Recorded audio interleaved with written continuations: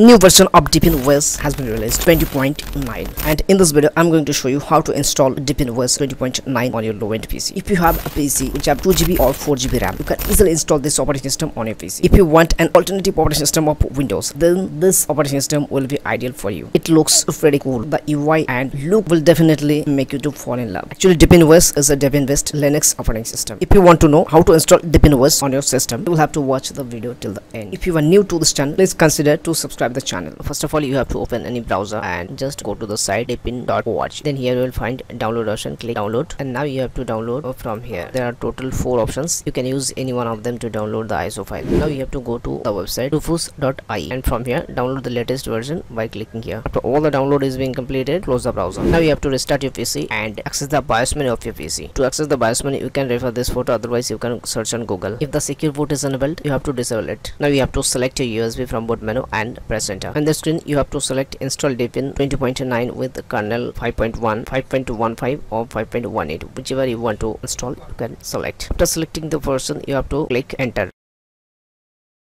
Here in the screen you have to select language, then you have to accept terms and conditions. इसके बाद यहाँ पे आपको terms and conditions को accept करना है. Then you have to click next again. If you want to install dual boot, then you have to choose advanced option. Otherwise, if you want to install full disk, then click full disk and select this. If you want to encrypt the disk, you can check here. After selecting all this, you have to click next. Here you have to click continue. Installation process has been started. You have to wait till the installation process is completed. Whenever the installation is completed, it will show successfully installed, and you have to click here reboot now, and your system will be reported.